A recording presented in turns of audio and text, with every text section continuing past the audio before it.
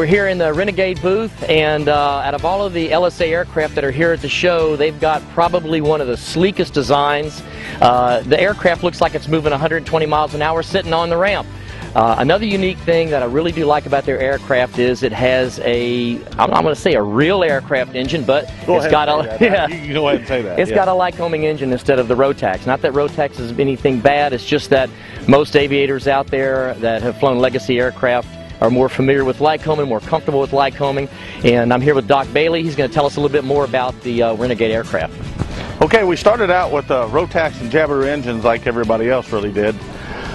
We got with Lycoming about 3.5 years ago, helped them do the test flying of the Lycoming engines, helped them develop the fuel injection, the electronic ignition systems. We have several to choose for in electronic ignition systems.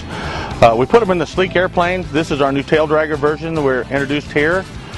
We've always had the tricycle versions that we've had in 4 years past. We introduced the tricycle versions about 5 years ago. This is the first flying prototype. We had a mock-up at the Lycoming tent at Oshkosh. So now this will be having the three-bladed prop, which looks real nice. We painted it up, looked like a fighter, because everybody at Lycoming said, wow, you know, with the tail wheel, it looks like the old fighter versions, maybe a P-51 or something. So we decided to do something a little nostalgic and paint it up like a P-40 Warhawk, put the three-bladed prop on it, the Lycoming fuel-injected electronic ignition with the Vetterman exhaust.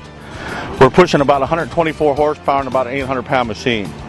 So we literally take off within about 300 feet of the runway without holding brakes or without doing a performance takeoff. About the time you have the throttles to the stop, it's off the ground.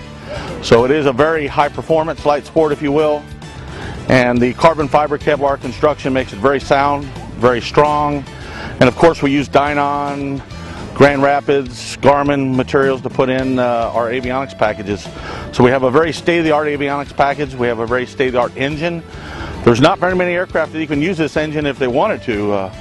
Our weight components with the carbon fiber and Kevlar really only allow about 310 pounds for the airframe. So we have the availability to put the engine in, the real aircraft engine, if you will.